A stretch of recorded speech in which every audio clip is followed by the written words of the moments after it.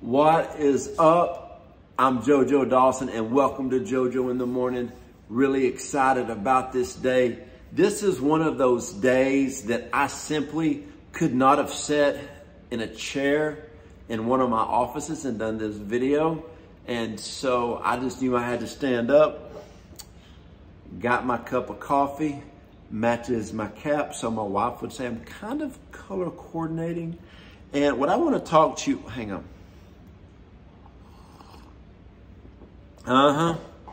One thing I want to talk to you about today is never, ever, ever for any reason, under any circumstance, no trial, test, or tribulation should ever, ever make you or cause you to give up. Okay?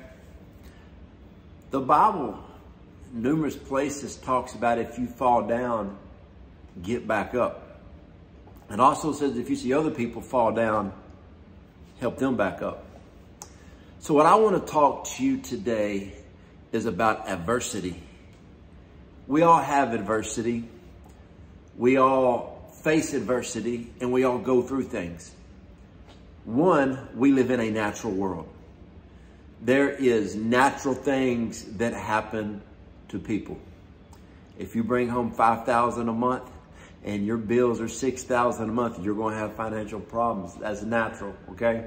There's so many times in life when people do things, they bring adversity onto their self, okay? The Bible says people are destroyed for the lack of knowledge. There's a lot of times people are destroying themselves because they've never been trained in that area. I've seen people who struggle spiritually all the days of their life because they have never been trained by a mature believer, a kingdom-minded person who operates in the apostolic prophetic realms, okay? They may not understand the entrepreneurial mindset. They don't have a CEO mindset. Therefore, they struggle financially or they could struggle spiritually. This is why you need to be around people who are wise. And in life, let's talk about this spirit, soul, body. If you're struggling spiritually, get around people who are spiritually wise. Get around people who know the word, who pray, who like to fast. If you struggle financially, get around people who make 2, 3, 4, 5, 10 times more than you make. If you struggle in marriage, find somebody who has a good marriage. If your kid's acting bad, get around somebody who's got good kids. You know, be around people. Find where you're weak. Find a teacher, an instructor in that area, and you won't have to go through as much as you're going through adversity, okay? If you're going through an adversity, go through it one time. I remember one time I was going through something and I went to somebody who was a mentor in one field of my life and went to him in a subject over here that he had no knowledge of, but he tried his best, but it didn't help me. When we go through adversity, we always want to blame the devil. A lot of times the devil had nothing to do with it. It was us having a lack of knowledge, nor did we seek out knowledge. That's what I love about books. There's a book written about everything. There's YouTube videos about everything. There's podcasts about everything. You can Google and find a lot of answers, okay? So why do I want to talk about this? Because whenever I do videos, I always offer prayer at the end, and people send me prayer requests. And I'm going to say, I usually say between 85 to 90% of the people who send me a prayer request, I could talk to them for 3 minutes and it would be solved. Because a lot of it is knowledge that I've gained along the path of life, okay? A lot of it is something that, yes, we pray, and I do pray for every one of them, but it's something that is simple. Example, a guy messaged me and said, hey man, I have to make $400 more a month. I have to make $400 more a month. I said, how long have you been into your job? He said, 15 years. I said, okay. Well, what do you make an hour? And he told me, and I said, okay, go to your boss and say, hey, can I work an hour over Monday through Thursday, 4 days? I mean, I've been here a long time. I do a good job. Would you allow me to do that? And if he did that, it would be around $600 before taxes. After taxes, he would bring home, $450, $475. He went to his boss, and his boss said, yeah. He came back and said, oh, Joe, thank you for that wisdom. I said, yeah, man. but you have not because you ask not. See, a lot of times adversity comes and it's something that is simple. Like whenever I'm going through something, I call my intercessors and then I go on an extra extended fast and I pray, make declarations, decrees, and I go through it. Now, one thing we're not allowed to ever do in life is throw in the towel. We cannot throw in the towel in life. You got too many people depending on you. You got too many people counting on you, okay? Therefore, when you throw in the towel because you can't take anything else, everybody that looks up to you, counts on you, and depends on you, you threw in the towel for them. I'm going to be honest with you. There's been times in my life when I was kind of like Mufasa, the Lion King, and put my wife to bed and prayed over my kids and put them to bed. Then I go in my prayer room and I cry like a baby and say, God, I don't know what to do. I don't know how we're going to get through this, but I know one thing, God, I have not missed you. You have called me into this. You gave me prophetic words. You called me into this, God, and I'm in this hook, line, sinker. Listen, if you ain't Southern, you don't know catfishing, you don't know what I'm talking about. But I'm talking hook, line, sinker, everything. Okay, I'm in all in 100% in this thing that you've called me to, Lord. Now, I need the provision for the vision to come through. And I need the gifts of administration and help to come alongside me, God. But I'm in on what you've called me to. Now, in the natural realm, it looks like nothing's happening. But God, I need you to come through in a supernatural way. I will wave my towel, but I will not throw it in. I will not give up because my face is set like flints. I'm coming for you this morning on Joe Joe in the morning. I'm telling you, some of you are tired. You're weary. You want to give up. Let me tell you, take you a small break. Get you a cup of coffee. Man, that's good. Pray for a little bit. Wash your face. Iron you a shirt. Put it on. And absolutely attack your day by the Spirit of the Lord. When you do that, everything's going to change. See, adversity introduces a person to their self. You know, whenever you come up against a hardship, when you come against, people say, man, I hit a roadblock, I hit a wall, I hit a dead end. That's great. Are you going to stop and turn around and go back? Or are you going to find a way? The Bible says when you're filled with the Holy Spirit, you can defeat a troop. You can jump over a wall. So if there's a wall in front of you and adversity is coming at you, you can go around it. You can go over it. You can go through it, but you cannot back up. We will not relent. We will not back up. Listen, apostolic, prophetic people don't quit. I remember there's been times in my life that if I would have quit, nobody would have blamed me. But I kept going. I remember one night, I was at the point that I wanted to quit so bad. Now, it's not in my nature. It's not in my DNA to quit. But everything in me wanted to quit. Everybody was asleep in the house. And I remember I walked in my bedroom and my wife, she's an angel, was sitting there asleep. And I just kind of sat there and I just stared at her beautiful face for 5 minutes, fighting back tears because I was going through some stuff that was just, it was hard. And I'd been fasting and praying and just, it seemed like if everything in the world could have came against me, spiritual sons had came against me, spiritual fathers had came up against me. They ganged up on me. My friends ganged up on me. I mean, it was crazy what my wife and I were going through. And I was staying strong for my family. And I remember I was staring at my wife and I said this right here, she does not deserve for me to give up. I walked into my daughter's bedroom and I just sat there. I was kind of trying to cry under my breath. I looked at my two daughters and I said, they do not deserve their dad to give up right now. Then I walked into my son's room. He was probably 5, 6 months old. And I sat there and I looked at my son and I said, this young man does not deserve dad to give up. So I stayed up for probably about another 2, 3 hours and just started praying in the Spirit, praying to the Lord. And I said, God, I don't know how we're going to get through this. It was a time that a prophetic person called me and said, you literally just had the rug of life pulled out from under you, unexpected. But you're going to keep going and you will be better off because of it.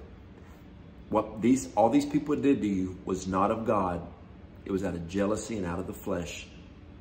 You have the backing of heaven on your side. Do not quit. That was a pretty good prophetic word. So, and I went to bed, slept a few hours, got up the next day and told my wife, I said, hey, it's all going to be okay. It's going to be okay. Since that day, since that moment, we've been going up. Now, like the stock market, you got your ups and downs, but we've been going up. We're rising. I'll never forget that day when I could have thrown in the towel. Like I said, spiritual sons told me you need to quit ministry. People I thought were spiritual fathers said you need to quit ministry. You're not called to this. You're really not called to do ministry. And, you know, all these people came against me. But you know what? There was something on the inside of me. It said, even though I'm going through this, adversity is at every side of me, I will fight because my wife deserves it. My children deserve it.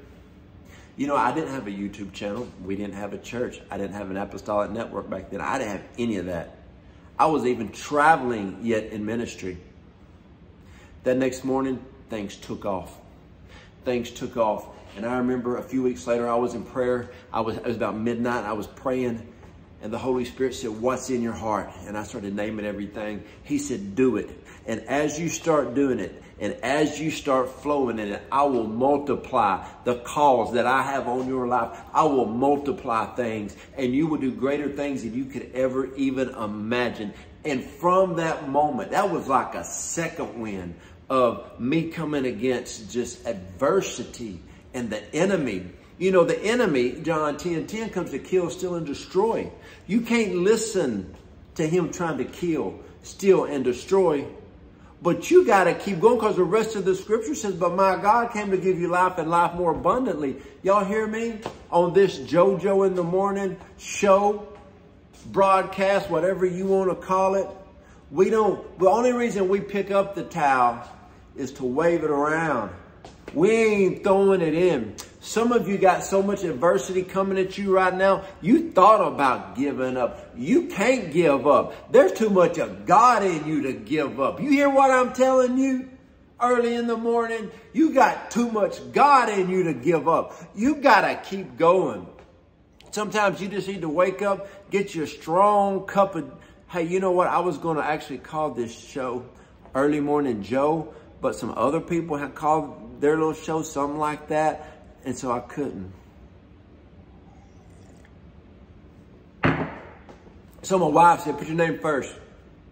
Joe Joe in the morning. Let's go.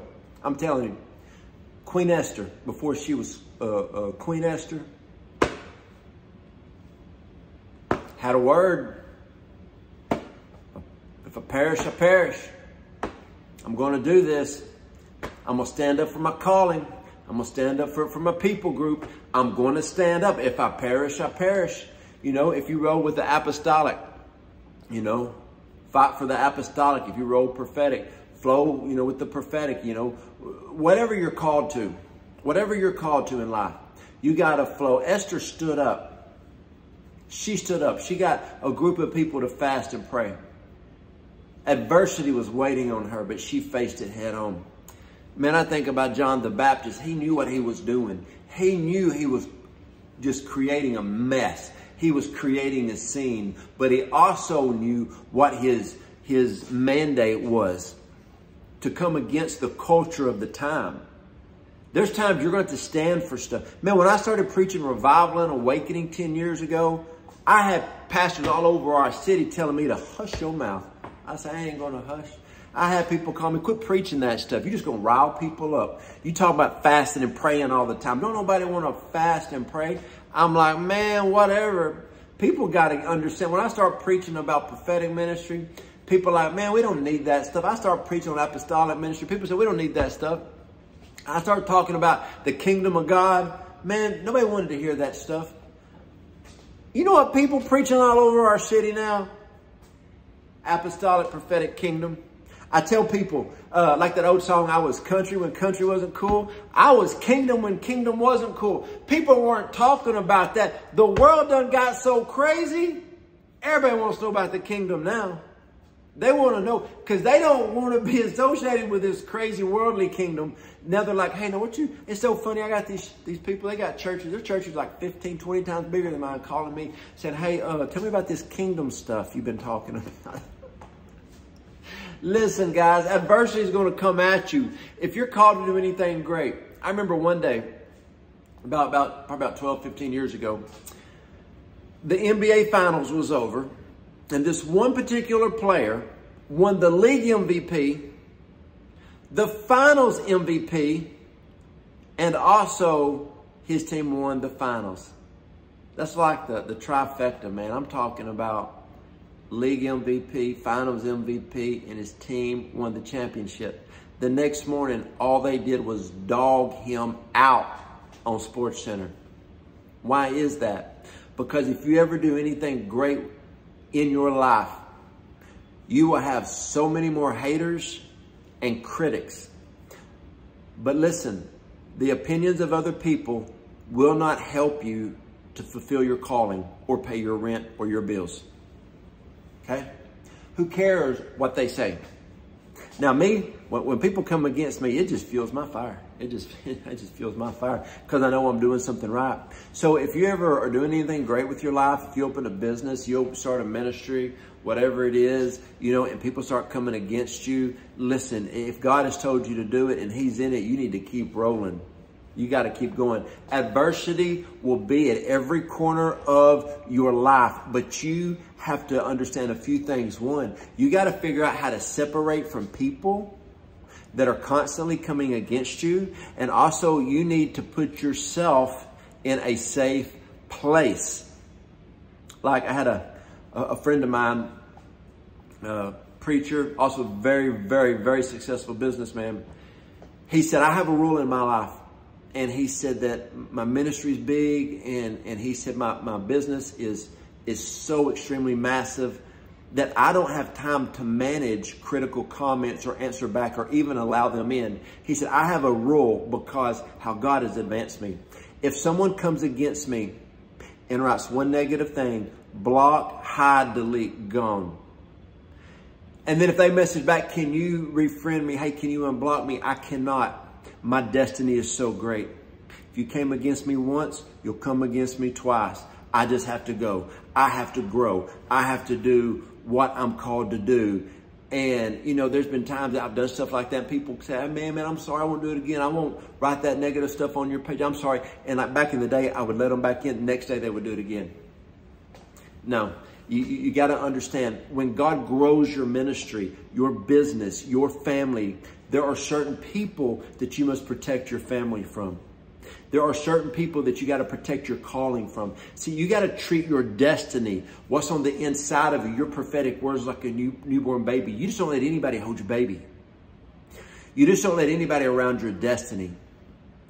I remember I was talking to one of Steve Hill's spiritual sons, and he said Steve Hill used to always tell him this. He was the evangelist of Brownsville. That in life, you need to make your inner circle smaller and smaller and smaller. The more you grow in life, the more successful you are, the more your business grows or your ministry grows. More people will try to get around you, but your inner circle must be small. Okay? And it's like you have all of these friends, but as your circle gets smaller, you will be around the right ones.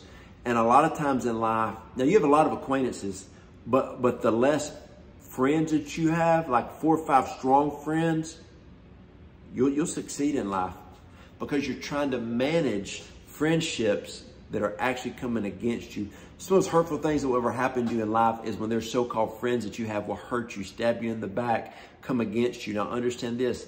If you're growing in ministry and they're not, they'll come against you. If you're growing in business and they're not, they'll come against you. Don't let it bother you. It's just things that are common to man. This is how things are. You have to figure out when adversity comes your way, is it a spiritual thing? Do I need to fast and pray, or is it a natural thing? I've seen some people going through the same natural thing for over 20 years. For 20 years, yet they will never change. They will never get out of their adversity. You've got to be aggressive about going after adversity to complete the call that God has on your life. You got to go at it with everything you got, friends. Man, I hope this is helping somebody today. Strong-minded people, champions for the Lord, in whatever area God puts you in, they understand when adversity comes, you deal with it and you move on. A lot of times in life, one of the hard things for a lot of people is when they move forward and advance with God, a lot of their family members and friends, they don't advance with them. And they realize that their relationship with them can pull them strong. There's a lot of close friends you have that need to be acquaintances. There's a lot of people that are acquaintances that need to be close friends. You have to manage your life. You need to pay more attention to your life. I hope this is helping somebody today. This is some early morning gold right here, that some of you aren't reaching your potential because you have one wrong relationship in your life. You have one person in your family that you have given way too much of your ear to. Listen to me. My friend, the Holy Spirit, he's such a good friend. Whenever someone's talking to me and I feel a check in my spirit, I'm like, whoop, sorry, I don't want to hear it. I don't. We like to say that Jesus, the Holy Spirit, is our best friend. But the thing is, when he checks us up, do we follow what he's saying? Okay? Man, adversity's out there. It's looking for you. But if you find the road to peace, if you follow peace, the peace of God that passes all understanding, you will live a life that you could only dream of. And in life, quit doing the good things and only do the God things. I was talking to somebody who serves on 5 different committees at their church. They said, I feel so empty inside, yet I'm always helping people. I said, you do all of this stuff and you stay busy, yet you don't do one thing God has called you to do. Staying busy at a church is not fulfilling your destiny. It is the gift of helps and administration, which can be good, but you got to do what he's called you to do. A lot of people hide behind doing something good instead of tackling the God things that he has for them. I love you guys. If you need prayer, you know, go to the website, jojoedawson.net. Go to that contact button, you hit it. Send me a prayer request. I want to pray for you. I want to help you get out of the place that you're in and move forward into the things that God has. All right. Like I said, I couldn't sit in the chair this morning. I'm a little too excited for that. So I had to stand up. This is my house. My wife designed it.